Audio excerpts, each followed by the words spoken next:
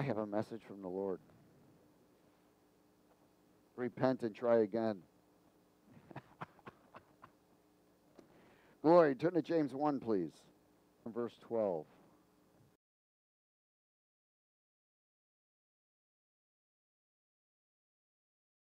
You know, one of the things that the Lord says, my people are destroyed for lack of knowledge, and that's lack of understanding. And one of the things of understanding, there's two types of Christians, obedient and disobedient. And the end of it, one is destruction, one is prosperity and blessing. Amen?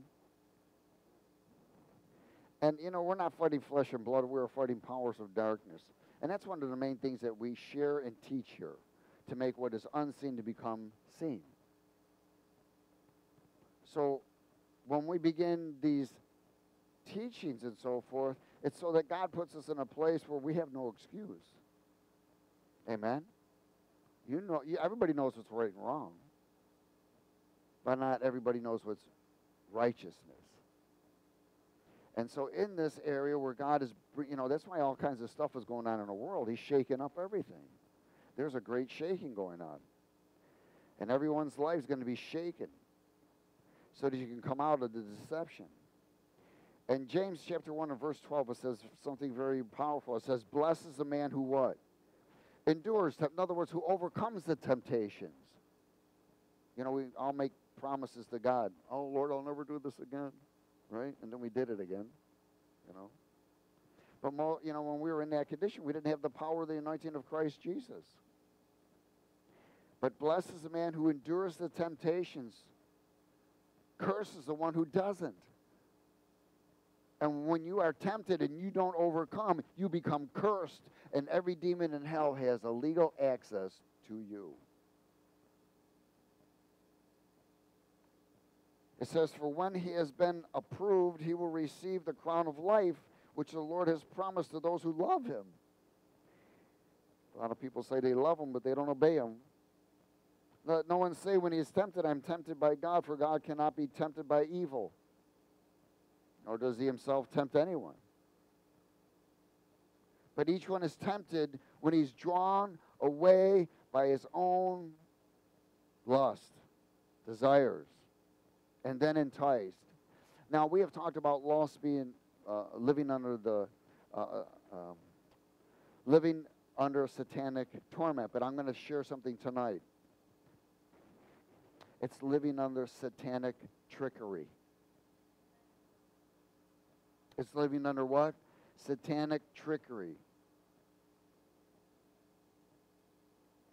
He says, then when this desire has conceived, in other words, when you've agreed with it, it gives birth, in other words, it gives birth to the presence of evil. And when it is full grown, it brings forth death. In other words, the end result is death. Amen? Now, he says we're drawn away from the true reality, and we've been talking about reality. From the true reality by lust. Lust is the number one thing that draws people out of the true reality. Living under satanic trickery. Then when greed gives birth, which is an open door to demons, when an individual continues, it brings death, and the end result is consequences. Consequences. Consequences. You know, we've heard of, everyone here has heard of Russian roulette. They're still blaming the Russians, even when it's called roulette.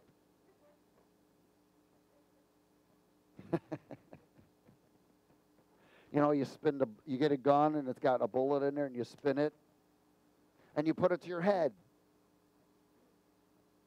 and you pull the trigger.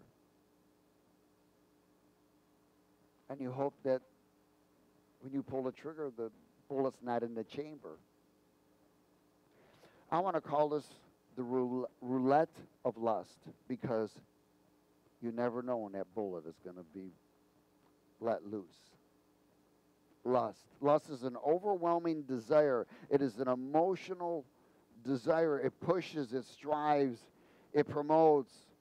It causes people to become blind and stumble. In Hebrews chapter 10, verse 26,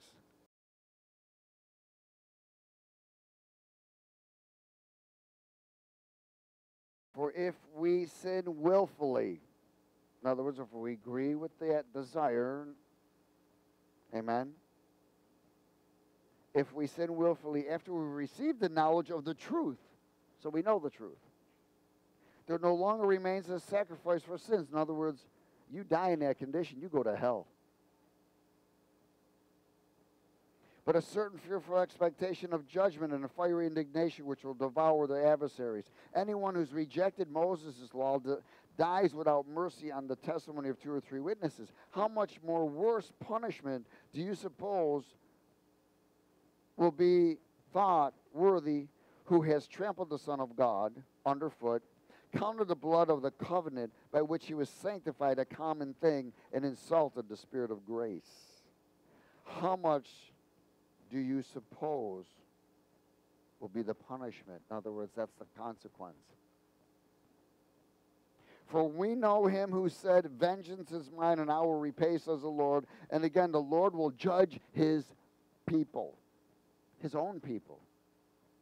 People are trampling his own blood. No covering, no excuse, only consequences. In Galatians chapter 6, in verse 7,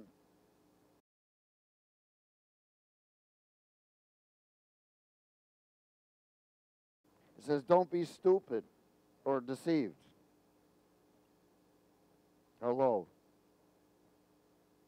God is what? He's not mocked. Nobody gets away with it. Nobody. For whatever man sows, that he will also reap. For he who sows to his flesh, will the flesh reap corruption? But he who sows to the Spirit will of the Spirit reap everlasting life. He says, don't grow weary while doing good. In other words, stay connected. Don't be drifting away. Don't agree with the things that are going to harm you. Consider the consequences. For in due season we shall reap if we don't what? Lose heart. Even when we repent, we still reap. Amen? It stops.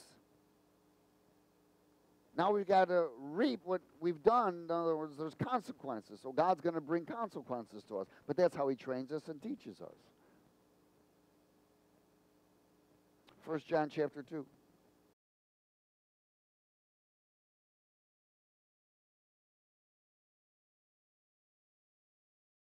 Chastening to the Lord. He says he chastens those he loves.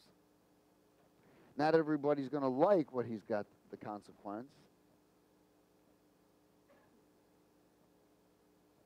But if you stay in position, all things are going to work to the good.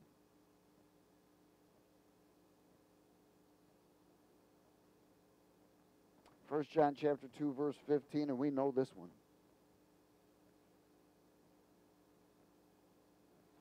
Do not what? Love the world or the things in the world. If anyone loves the world, the love of the Father is not in him. For all that is in the world, the what? Lust.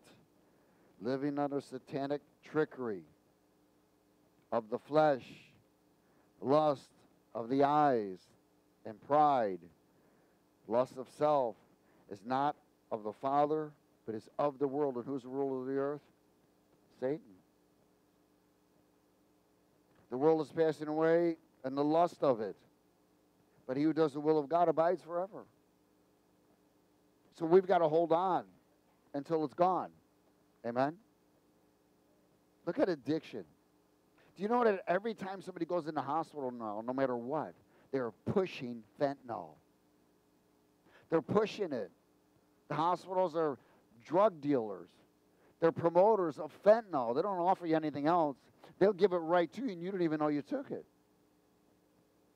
Fentanyl, they're trying to blame everybody else on the bringing in the fentanyl. Well, our own government's bringing it in and killing people right in there and causing them to become addicts. Well, children, it is the last hour, and as you have heard that the Antichrist is coming, even now many Antichrists have come, by which we know that it is the last hour. They went out from us, but they were not with us.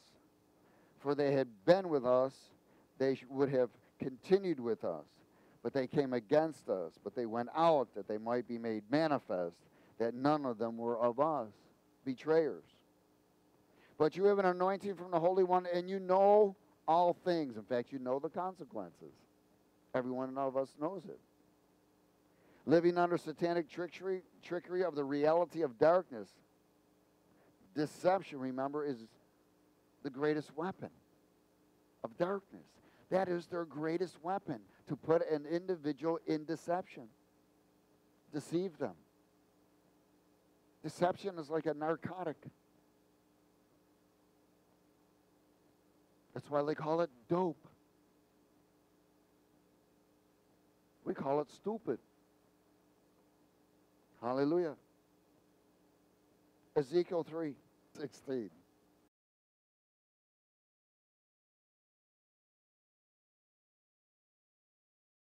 Now it came to pass at the end of 7 days that the word of the Lord came to Ezekiel, saying, Son of man, I have made you a watchman for the house of Israel. Therefore hear a word from my mouth and give them warning from me. Listen, God always gives us warnings. We can never use an excuse that we've never been warned. Warnings after warning after warning. When I say to the wicked, you shall surely die, and you give him no warning, nor speak to warn the wicked from the wicked way, to save his life, that same wicked man shall die in his iniquity, but his blood I will require at your hand, because you didn't warn him.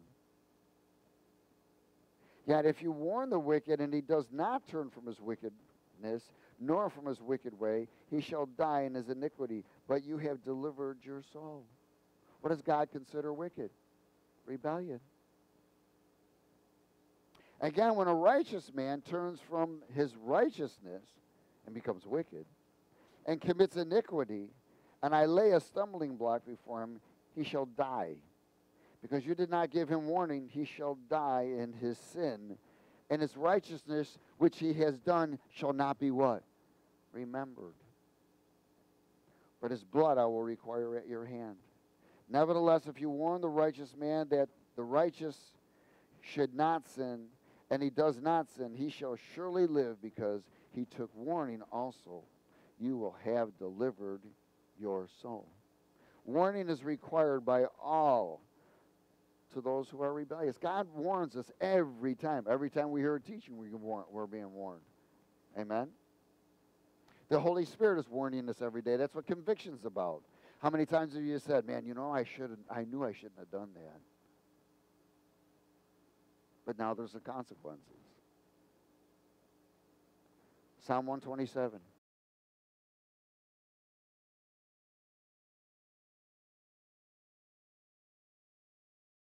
Unless the Lord builds a house, they labor in vain who build it. Unless the Lord guards the city, the watchman stays awake in vain. It is vain for you to rise up early and to sit up late, to eat the bread of sorrows, for so he gives his beloved sleep. The Lord builds up, lust tears down.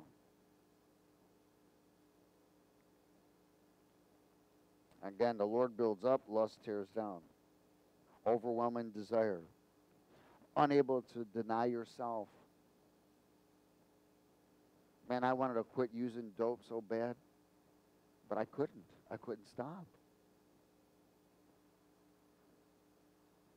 I finally had to lock myself up. And I started praying to God, help me, help me, help me, help me. And when he answered me. But the question that came to me, he said, Guy, do you want to get off of drugs and alcohol, or do you want a new life? And I had to consider that, a new life. And when he said new life, it meant I had to let go of everything. Everything. My family, children, everything. I had to walk away from everything. And let everything in my life come to an end so that he can rebuild it and not me. And here I'm thinking, man, okay, I'm just going to say, I want a new life, and I would get it. And then he said, show me.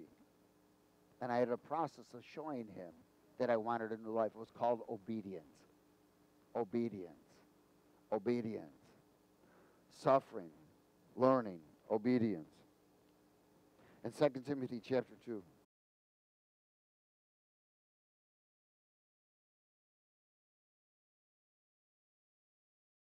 You can never get off the dope by hanging around people that are still demonized and promoting addiction.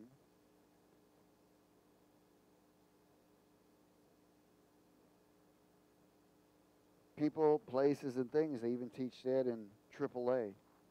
Or is that?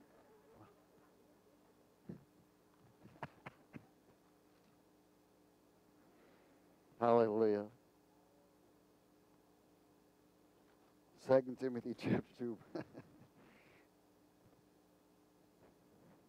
Well, they do curb service. Thank you, Jesus. Hey, I started there. And then after one of the meetings, I kept hearing this voice say, "Get out of there." He said, "Look around the room. How much more can you get out of here?" I said, "Nothing." It's all people are doing is fornicating with one another. Oh, they're not using, but they're using each other. He said, "There's something more for you." I said, "Okay, I'm supposed to be doing something more." Hallelujah. But you got to start somewhere. You got to admit you're an addict, but don't stay. Continue to admit you're an addict. You'll never be free. Hi, my name is Ralphie. Whatever. I'm an addict. Hi, my name's Lucy. I'm an addict. Hi, my name's whatever. I'm an addict. Great. Let's just keep repeating it and keep cursing ourselves. No one understood the power to life and death of the tongue. 2 Timothy 2, verse 1. You, therefore, my son, be strong in the grace which is God's plan, that is in Christ Jesus, and the things that you have heard from me among many witnesses, commit these to faithful men or women who will be able to teach others. In other words, they got to be faithful, consistent, unwavering. You therefore must endure hardship as a good soldier of Jesus Christ. No one engaged in warfare. This is spiritual warfare. I don't think people still get this yet. Man, if you want to be victorious in spiritual warfare, you cannot engage yourself with the affairs of this world. Lust of the eye, lust of the flesh, pride of life. You will lose every battle. Amen? It says here, no one engaged in warfare entangles himself with the affairs of this life, that he may please him who enlisted him as a soldier. You ain't going to win any victory in the spirit until you come out of it. And also, if anyone competes in athletics, he is not crowned unless he competes according to the rules of the house. Those are the house of God rules. God's got rules. Amen? You break those rules, there's consequences. Hallelujah. No warfare victory. To the rebellious, to the house of to the rules of the house of God. In Proverbs 11, in verse 1,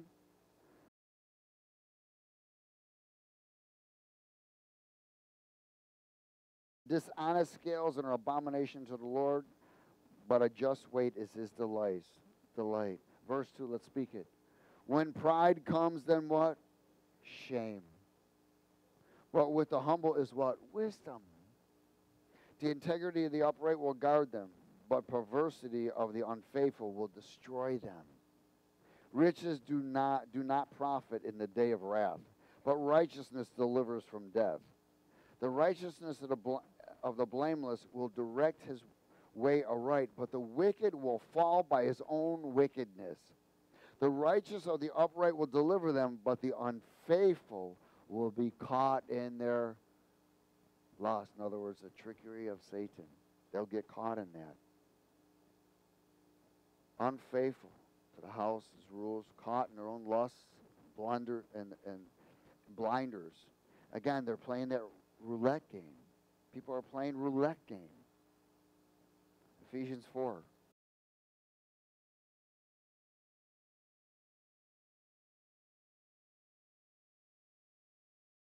When we were in the world, the drugs and alcohol, even if you were married, you were married to the dope.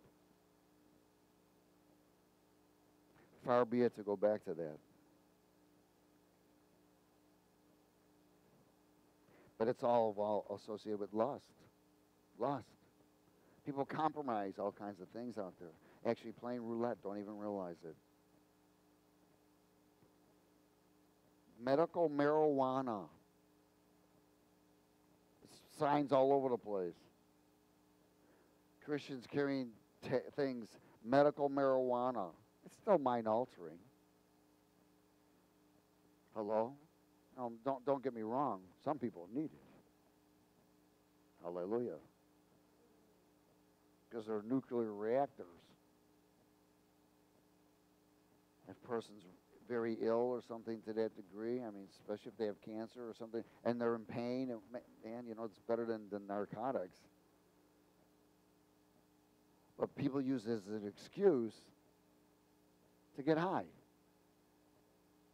Then they can't hear God. They hear every other voice, but they can't hear God.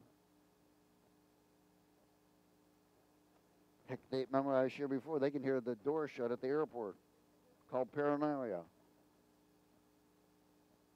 I've never seen so many people go underneath a couch. They pass around and hit a crack, and boom, they're underneath there. And they're going, they're out there. No, they're in here, dummy. They're in you. Those voices are in you, not outside. I can't tell me how much dope I flushed thinking that the cops were at my door. And how much I ate. Thank God on new creation. What a terrible life to live. Think about it. How terrible. Total torment. Trickery. Being used by the enemy. Can't wait for the next paycheck to give it back to the devil. What a terrible life to live. Thank God for his mercies and grace. And makes a way where there seems to be no way. Hallelujah. Where are we at now? Ephesians 4, verse 11. And he himself gave some to be apostles, some prophets, some evangelists, and some pastors and teachers for the equipping of the saints, for the work of ministry, for the edifying of the body of Christ, till we all come to the unity of the faith and the knowledge of the Son of God, to a perfect man, to the measure of the stature of the fullness of Christ, that we should no longer be children, immature, tossed to and fro, carried away by every wind of doctrine, by the what? Trickery of men in lust, in the cunning craftiness of deceitful plotting, but speaking the truth in love, may grow up in all things into him who is the head, Christ, from whom the whole body joined and knit together, by what every joint supplies according to the effective working, by which every part does its share, causes growth of the body for the edifying of itself in love. So that we're no longer tossed to and fro by the trickery of lust. Again, there's two types of Christian, obedient and rebellious. There's also another two types of Christian. Those that are wise and those that are foolish. Both of them, the Lord shut the door in their face. Amen? The foolish, amen, and the disobedient. The Lord shut the door in their face. Hallelujah. Romans 6, verse 12.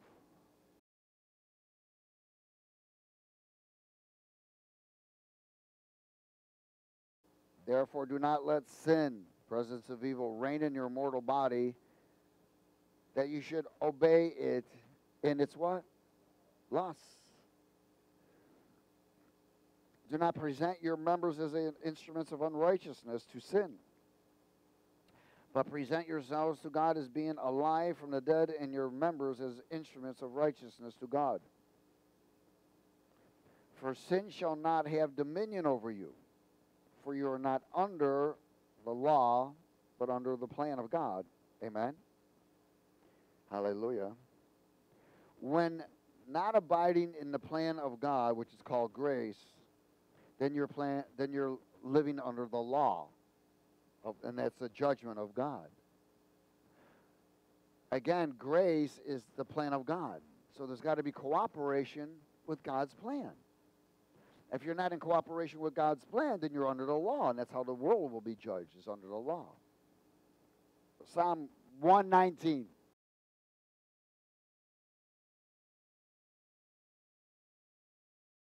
In verse 105, let's speak it together. Your word is a lamp unto my feet and a light unto my path. Say it again. Your word is a lamp unto my feet and a light unto my path. There are two divine properties that must be established with us all the time. The Word, which is light, and the Spirit, which is life. Those are two divine properties. John chapter 6, verse 62.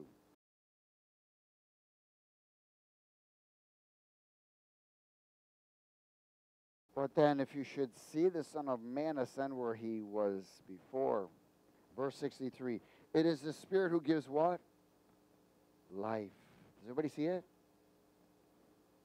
It is the Spirit who gives life.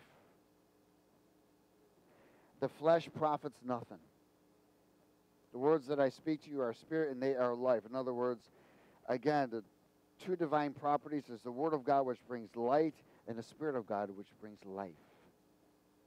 2 Timothy 3, verse 1.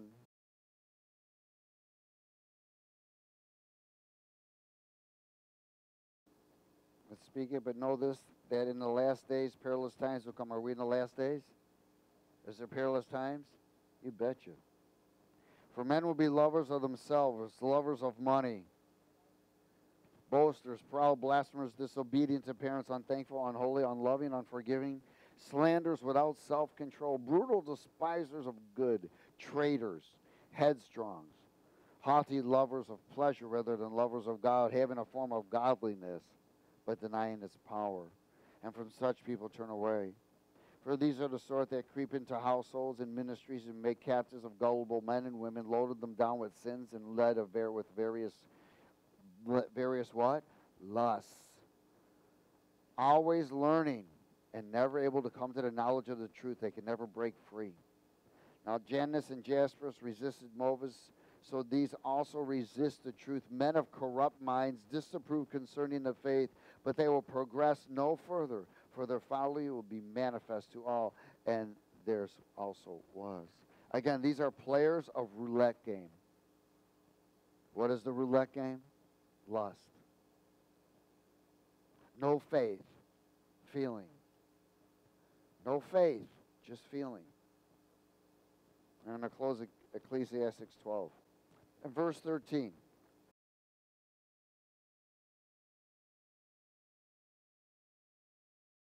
Let us hear the conclusion of the whole matter. Fear God. Keep his commandments, for this is man's all. For God will bring every work into judgment, including every secret thing, whether good or evil. Either good or evil. So, Father, we thank you for your word, and we ask, Lord, that you would make a way of escape for anyone who's playing roulette of lust. Let this word be sealed into our spirit and bring to remembrance that we may turn away from those things that are corrupt. I pray for blessing over each and every one tonight, and that you'd visit them in dreams and visions and revelations. In Jesus' name. Everybody said